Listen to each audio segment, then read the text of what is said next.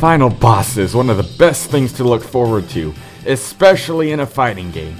These are the guys that help you relate to your character of choice the most. The feeling of being helpless as a powerful opponent stands before you, ready for you to conquer him. Or her, depending on the game. And the game we are talking about today is Tekken, which probably has the best fighting game bosses I've ever seen. I will be judging these bosses by how well they fit into the story, and by how difficult they are, because as you know, I love me some difficult bosses. And it's really difficult to narrow these bosses down to just 5, so please try and respect my opinion and feel free to share your opinion kindly and quietly in the comments below, so you don't start any arguments. With that said, let's begin my countdown for the top 5 final bosses in Tekken.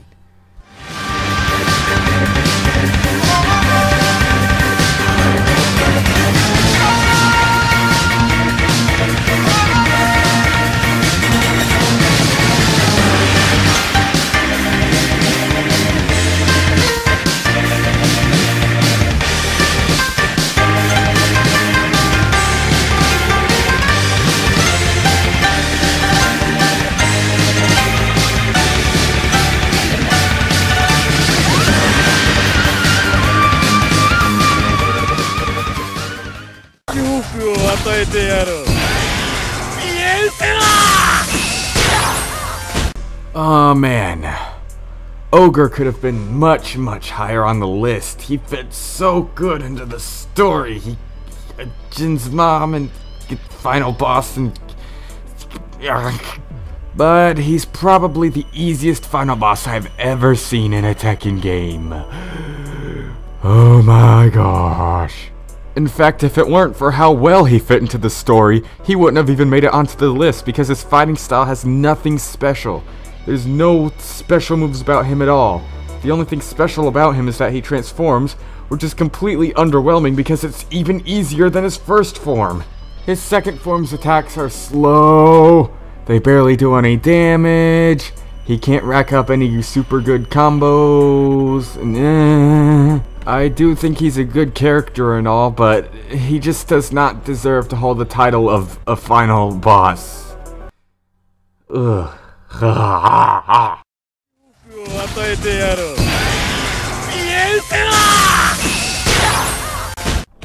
I remember this boss from when I was a wee little lad. 'Twas the first plot twist I've ever experienced. Oh, I remember when I first fought this guy, I lost horribly. But then, when I heard the announcer say, Heihachi Mishima wins, my jaw dropped. I was all like, wait, Heihachi is Kazuya's father? What? After that, I was determined to beat this guy, and I lost many times. But one faithful day, at the age of 7 years old, I won the first round, Heihachi won the second, and we were on to the final round. I had to ask my sister to leave the room so I could concentrate, which didn't help because I could hear her cheering really loud. But I eventually did it, and it had to be one of the most satisfying feelings I have ever felt in my entire life.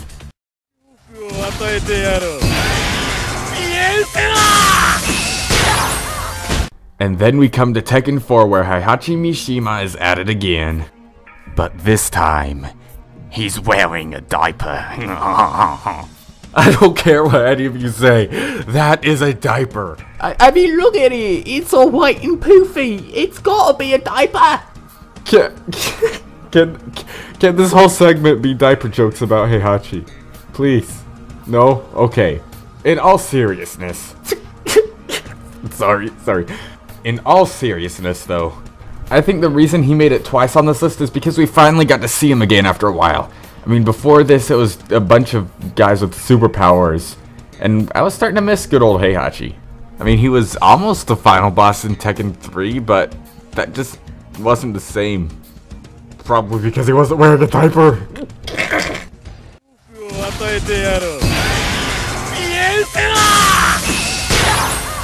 This boss was terrifying. Okay, so you see Heihachi coming up a cliff in the intro, so you're thinking, hey, we gotta beat him again. But nope, he's unlocked from the start. Oh, but where's Kazuya? No, he's the final boss. but there's something different about him. Devil! Sorry if I overreacted a bit, but he really is scary. I mean, you're thinking, what happened to Kazuya? He was the hero, right?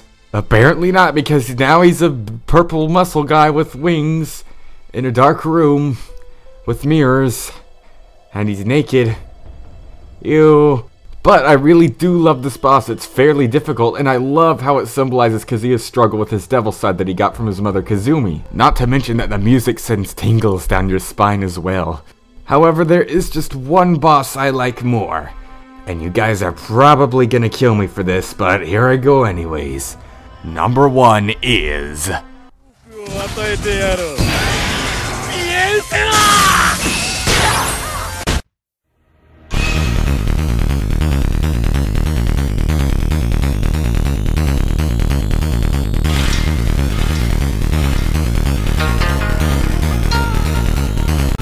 Jinpachi Mishima. Where do I even begin with this guy? Jinpachi fits perfectly into the plot, just not as perfectly as Devil, which will probably have you wondering why I have him at number 1 instead of Devil. And yes, this completely has to do with his fighting style and difficulty. Lots of people call him cheap, but I call it awesome. I mean, with Devil Kazuya, he just sort of paved the way for more demonic characters to come, like Devil Jin or Angel. They all use his moveset and make it even better. But with Jinpachi, you just get this satisfaction out of beating a character that's too strong to be playable. I know, he was playable in Tekken Tag Tournament 2, but he was severely nerfed there. If his Tekken 5 version were there, he'd be top tier. Just beating this super strong, all-powerful guy with a little schoolgirl like Xiaoyu gives you an overwhelming rush, and it's just hilarious. Like a mouse beating up an elephant or Goku beating up Superman. Yeah, I went there. I'm out.